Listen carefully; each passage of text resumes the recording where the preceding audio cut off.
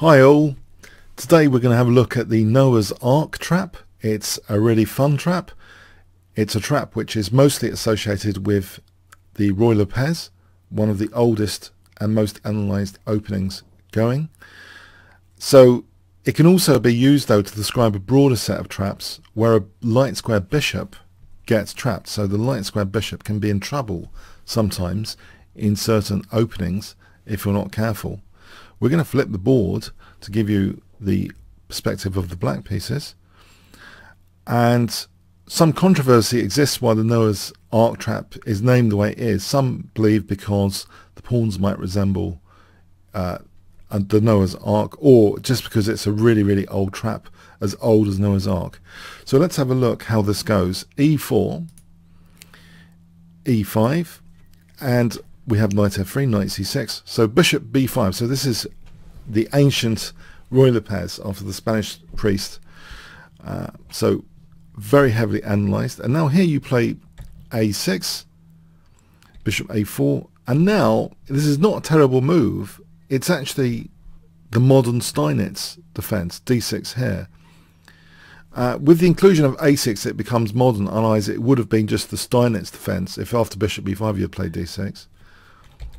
Just to clarify that, if bishop b5 you'd play d6, that's the Steinitz.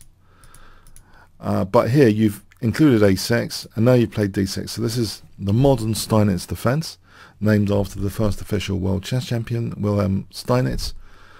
He founded positional play in chess, a lot of the principles that still are used today. So what's the venom here? Okay, white maybe sees that there's a pin here and tries to win a piece greedily with d4 to d5.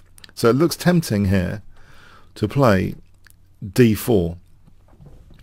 Black has a very interesting possibility now, using that tempo gaining b5, bishop b3, and now here the key thing is to take on d4 with the knight, actually take with the knight, because this discourages quite a few moves. Like c3 you could just take on b3.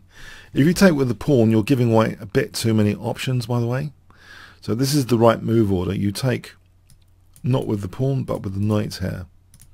So after e takes they could play things like c3. So take with the knight, and the idea is to get white to do something about that immediately. So knight takes d4. Now after e takes d4, white needs to tread carefully. c3 is still a viable move as a sort of gambit. There's also a4 or bishop d5. So these are all, giving a decent position for white.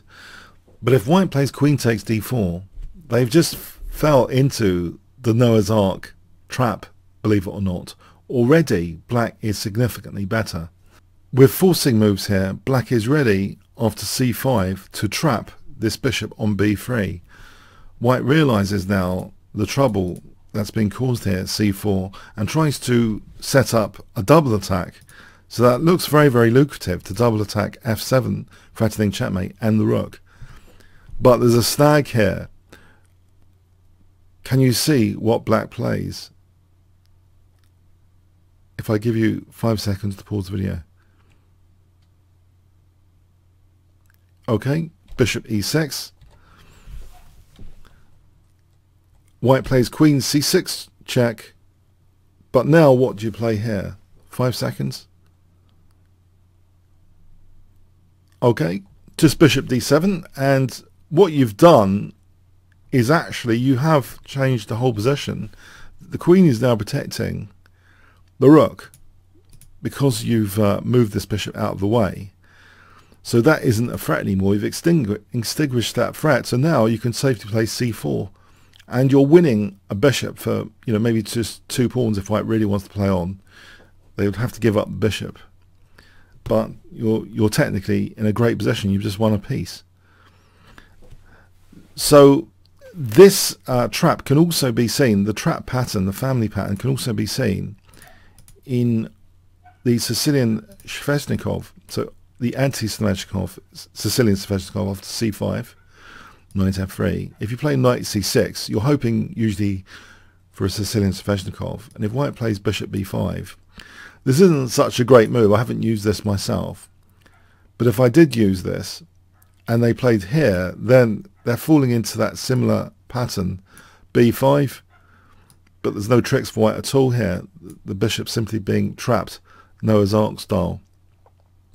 So it is something to be kind of aware of. I'll take you to the Roy Lopez version. So I think in conclusion and philosophical points, one has to be alert, even in chess openings, to tempo gaining moves from the opponent. You don't want to transition to a position where you end up having your bishop trapped, like with this family of the Noah's Ark style traps. So be careful about this, and it's one to set the unsuspecting player that you might be playing, who might be higher rated. You might want to try this with the black pieces. So it's definitely one for the traps toolkit, and will be added to the traps playlist on this channel, which I'll give a link somewhere in the description or a pinned comment. Okay, thanks very much. Comments, questions, likes, subscribes with the notification bell, always appreciated, by the way. And there's playlists to check out: Leela Chess, Stockfish Chess, Suave chat forum at Kingscrusher TV's Discord, or come and play me at Chessworld with Kingscrusher TV or bit.ly/Chessworld. Okay, thanks very much.